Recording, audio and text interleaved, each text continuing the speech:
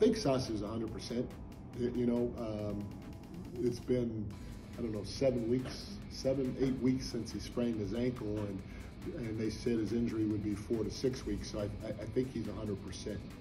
We had multiple guys turn down open looks during the course of the game, and as good as he shoots the ball, if he's open, he's got to let it fly. He can't hesitate. He can't think the game because 24 seconds goes fast.